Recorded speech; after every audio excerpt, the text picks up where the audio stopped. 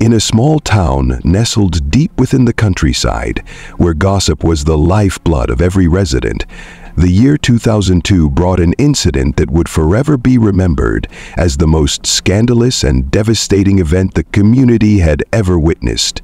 The town was a tight-knit place where everyone knew each other's business, and secrets had a way of unraveling with alarming speed. But no one could have predicted the volcanic eruption of drama that would unfold at what was supposed to be the most joyous of celebrations, a wedding. The couple at the center of this tale was Jennifer and Mark. Jennifer was a striking woman in her late 20s, known for her beauty and charm, while Mark was a respected businessman who had inherited his family's successful hardware store. Their courtship had been the stuff of romantic novels. They met at a community fair, locked eyes across the crowd, and, as the story went, fell madly in love. To the outside world, their relationship seemed perfect, almost enviable. They were the quintessential golden couple of the town.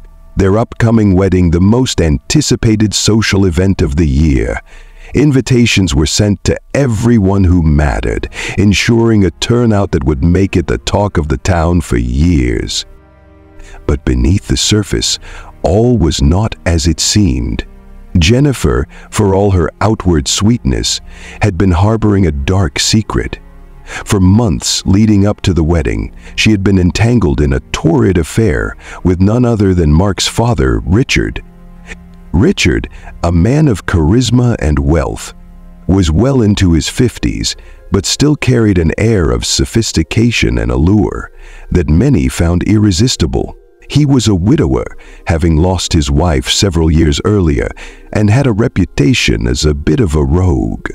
Despite the age difference and the clear immorality of their actions, Jennifer and Richard's affair was intense and fueled by a dangerous cocktail of lust and secrecy. Mark, blissfully unaware of the betrayal, had been pouring his heart and soul into preparing for the wedding. He wanted everything to be perfect for Jennifer, whom he believed was the love of his life. The venue was a grand old-world-style estate on the outskirts of town, with sprawling gardens and ornate decorations. The guest list was extensive, including family, friends, and influential figures from neighboring towns. Mark had spared no expense, ensuring the day would be unforgettable. Little did he know how true that would turn out to be. As the wedding day approached, whispers began to circulate. Nothing concrete, just the kind of vague insinuations that tend to spread in small communities. Some claimed they had seen Jennifer and Richard in compromising situations. Others dismissed the rumors as malicious gossip. Mark's best friend, David, was one of the few who took the rumors seriously. He had always been protective of Mark and had noticed Jennifer's occasional glances and subtle flirtations with Richard at family gatherings. Determined to uncover the truth, David began quietly investigating, piecing together snippets of information until he stumbled upon undeniable evidence: a videotape. The tape, which David discovered tucked away in a hidden compartment in Richard's study, contained footage that was both damning and explicit. It showed Jennifer and Richard in the throes of their affair, their actions leaving no room for doubt about their betrayal. Shocked and furious, David wrestled with what to do.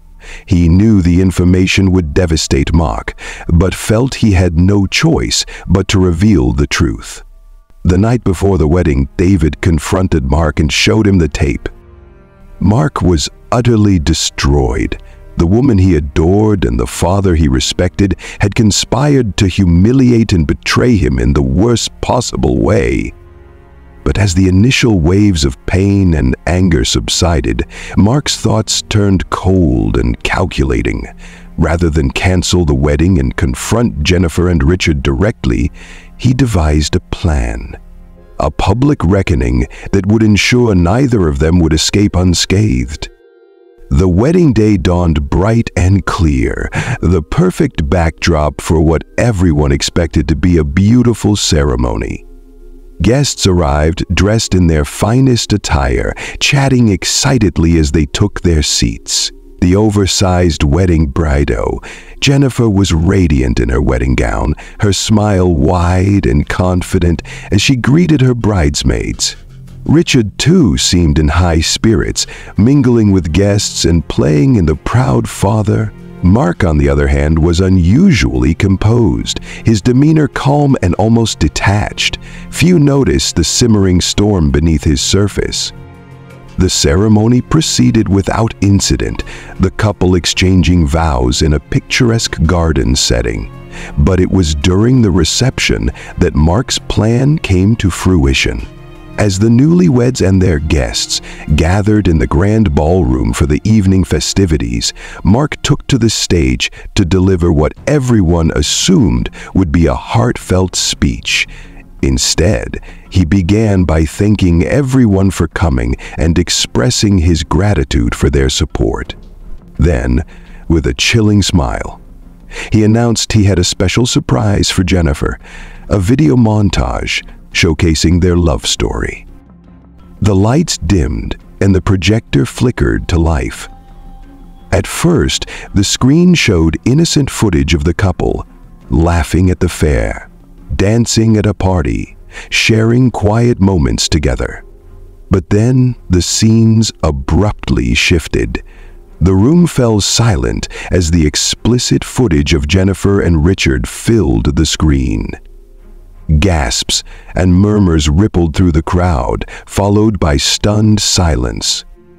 Jennifer froze, her face draining of color, while Richard's expression turned to one of explosive burning glass. For the first time in history, the room fell silent as the zone just fired. Mark stood at the edge of the stage, his arms crossed, watching the chaos unfold. What happened next remains the subject of much speculation. Accounts vary, but it is universally agreed that the events took a violent turn. Richard attempted to flee the room, but was confronted by an enraged Mark. A physical altercation ensued, with punches thrown and furniture overturned. Jennifer, meanwhile, was overwhelmed by a mix of shame and fear, retreating to a corner as the scene spiraled out of control. Some guests tried to intervene, while others fled the room, not wanting to be caught in the mel. In the Chowes, a tragic accident occurred. Richard, in his haste to escape, stumbled and fell against a heavy marble table, hitting his head. The impact was fatal, and he died almost instantly. The room erupted in screams as guests realized what had happened. Mark, still consumed by rage, was restrained by several attendees, his shouts echoing through the hall. Jennifer, hysterical, was escorted out by her bridesmaids, her once perfect day reduced to a nightmare. The aftermath of the incident was a whirlwind of police investigations, media frenzy, and shattered lives.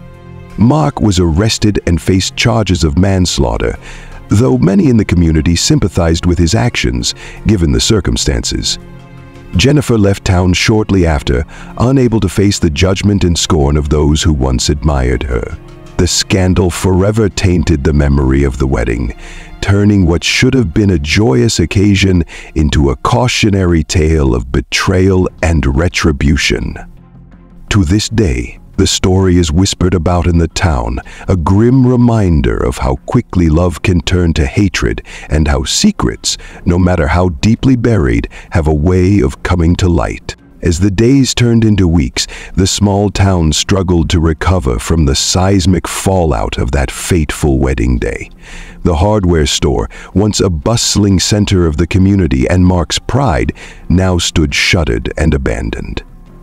Mark's arrest and subsequent trial became the focal point of public discourse, eclipsing all other events. People who once held him in high regard debated whether his actions, though extreme, were justified. Mark himself remained unrepentant. a man consumed by a betrayal so profound it had forever altered him. The courtroom was packed when Mark's trial began. Reporters flocked from nearby cities, turning the case into a media sensation. Mark's lawyer painted him as a heartbroken man who had been pushed beyond his limits by the double betrayal of his fiancée and his father.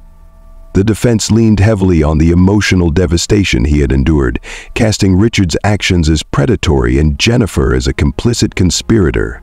Meanwhile, the prosecution argued that while Mark's pain was understandable, it did not excuse the deadly violence that ensued. They presented witnesses who described the chaos at the wedding, emphasizing Mark's role in escalating the situation. Jennifer was subpoenaed to testify, though she'd been living in isolation since the wedding, staying with distant relatives to escape the relentless judgment of the town. When she took the stand, she appeared a shadow of her former self, pale, gaunt, and visibly trembling. Her testimony was a mix of remorse and deflection. She admitted to the affair but claimed it was a mistake fueled by loneliness and a desire for validation. She painted Richard as the initiator, suggesting that his wealth and power had been difficult to resist. Her words elicited mixed reactions. Some saw her as a victim, while others viewed her as manipulative and insincere. The jury deliberated for days, their decision weighed down by the complexity of the case. Ultimately, Mark was found guilty of involuntary manslaughter, but was given a reduced sentence due to the mitigating circumstances. He was sentenced to 5 years in prison with the possibility of parole after 3. The verdict sparked heated debates across the town, dividing residents into those who supported Mark and those who believed justice had been served. Jennifer, facing no legal repercussions, became the target of the town's collective anger. Her name was dragged through the mud in every social circle, her reputation irreparably damaged. Even those who had once been her friends distanced themselves, unwilling to be associated with the scandal. The whispers followed her wherever she went, forcing her to leave the town permanently. She moved to a distant city, changed her name, and tried to rebuild her life, though the emotional scars remained. Mark's time in prison was both a period of reflection and a test of his resilience. The betrayal he had experienced haunted him, but he found solace in therapy sessions and letters from a few loyal friends who stood by him. Among them was David, whose guilt over revealing the affair weighed heavily on him. He visited Mark regularly, offering support and encouragement. The conversations often turned to the events of that day, with Mark oscillating between regret and a grim sense of vindication. He felt that while his actions had consequences, they had also exposed the lies and deceit that had festered beneath the surface. When Mark was released on parole after 3 years, he returned to a town that had changed significantly in his absence. The scandal, while still remembered, had faded into the background as new stories and dramas took its place. Mark, however, was a changed man. He sold the hardware store and moved to a quieter part of the country, seeking a fresh start away from the ghosts of his past. He avoided relationships, wary of letting anyone get too close, but found peace in simple pleasures: gardening, reading, and working as a carpenter. Jennifer's life took a different trajectory. Despite her efforts to start over, she struggled to find stability. Her new identity provided anonymity, but the weight of her past mistakes lingered. She cycled through jobs and relationships, never fully escaping the shadow of what she had done. The guilt over Richard's death and the pain she had caused Mark gnawed at her, leaving her perpetually unsettled. She eventually sought therapy, hoping to confront her demons and find some semblance of closure. The town, now years removed from the scandal, continued to tell the story in hushed tones, embellishing details with each retelling. It became a cautionary tale for younger generations, a grim reminder of how secrets and betrayals could lead to devastation. For Mark and Jennifer, the events of that day remained an indelible mark on their lives, shaping their futures in ways they could never have anticipated. Though they never spoke again, both carried the weight of their shared history, each grappling with the consequences in their own way. The story of the wedding that ended in tragedy became less about the individuals involved and more about the fragility of trust, the destructive power of betrayal, and the haunting permanence of choices made in moments of anger and despair. In the end, it was not just a story about a wedding, but a testament to the unpredictable and often devastating consequences of human frailty. Years turned into decades, but the scars left by that fateful day in 2002 lingered like ghosts in the lives of those touched by the tragedy. Though Jennifer and Mark had both moved on to different towns and tried to rebuild, the past had a way of resurfacing when they least expected it. Mark, now in his 50s, lived in a quiet lakeside town far from where his old life had unraveled. He ran a small carpentry workshop, crafting intricate furniture pieces that were sought after by locals and visitors alike. The work was therapeutic for him. It allowed him to channel his emotions into something tangible, something beautiful. Despite the peaceful surroundings, he could never fully escape the memories of the betrayal or the guilt he felt over Richard's death. Therapy had helped him understand the depth of his anger and pain, but he often wondered if he could ever truly forgive himself for letting his rage dictate his actions. One autumn evening, as the sun set over the lake, Mark received a letter in an envelope with no return address. Curious and slightly apprehensive, he opened it to find a handwritten note. The familiar curves of the penmanship sent a shiver down his spine. It was from Jennifer. She wrote of her years of struggle, her attempts to atone for what she had done, and her deep-seated remorse. She admitted that she had been too cowardly to face him after the wedding, too ashamed to even try to apologize. But now, after 2 decades of living in the shadow of her mistakes, she felt compelled to reach out. She didn't expect forgiveness, she said. She only wanted him to know that she had never stopped regretting the hurt she caused him. Mark read the letter several times, his emotions a swirling mixture of anger, sadness, and a faint sense of closure. He didn't write back. Instead, he placed the letter in a wooden box where he kept mementos of his past, a photograph of his mother, a ticket stub from the fair where he first met Jennifer, and a single cufflink that had belonged to his father. That night, he sat by the lake, staring at the reflection of the moon on the water, and allowed himself to feel everything he had suppressed for years.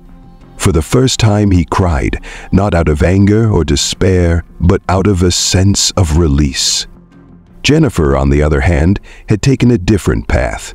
After years of drifting from one place to another, she eventually settled in a coastal city where she worked as a teacher. She found solace in helping others, particularly children who came from troubled backgrounds. It was her way of giving back, of trying to make amends for her past selfishness. Yet there were nights when the weight of her guilt became unbearable, when she would stare at the ocean and wonder if she deserved the small happiness she had managed to carve out for herself. One day, while walking along the beach, Jennifer encountered a young couple arguing heatedly. The woman was visibly upset, accusing the man of betrayal while he pleaded with her to forgive him. The scene hit Jennifer like a tidal wave, forcing her to relive the pain she had caused and experienced. She approached the couple cautiously, offering a few kind words about the importance of honesty and understanding. They looked at her strangely, as though unsure why a stranger cared, but the encounter stayed with her. Jennifer began volunteering at a local counseling center, sharing a story anonymously with those who struggled with infidelity or trust issues. Though it was painful to relive her mistakes, she found that her vulnerability helped others confront their own fears and failures. It didn't erase her guilt, but it gave her life a sense of purpose. Back in his lakeside town, Mark's life took an unexpected turn when he met someone new. Her name was Clara, a widowed librarian with a gentle demeanor and a keen interest in history. Their connection was slow to build, but it was genuine. Clara's kindness and understanding drew Mark in, and over time he began to allow himself to trust again. Though he never spoke of his past in detail, he shared fragments of his life with her, stories of his family, the pain of his marriage, and the tragedy of his father's death. Clara listened, never judging, always offering quiet support. Their bond grew stronger, and Mark realized that while he would never forget the past, he was ready to move forward. Jennifer, too, found a measure of peace in her new life. Though she never stopped carrying the burden of her actions, she found comfort in the small moments of connection she made with the people she helped. It was not redemption, but it was something she could live with. She continued her work with troubled children, finding solace in their resilience, which mirrored her own in some ways. As the years passed, both Mark and Jennifer came to understand that healing was not about erasing the past, but about finding ways to live with it. They never crossed paths again, but their shared history remained a distant, painful echo in their minds. The town that had once been the backdrop for their lives faded into the past as well, and in their separate corners of the world, both tried to build new, quieter lives. Forever marked by the events of that one unforgettable day. In the end, it wasn't just about the betrayal or the violence, it was about how people, no matter how deeply they've been hurt or how grave their mistakes, can eventually find the strength to start over, even if only in small, unspoken ways. The wedding that ended in tragedy had been the beginning of a long journey for both of them, one that was filled with suffering, but also, in time, with healing and the quiet hope of redemption.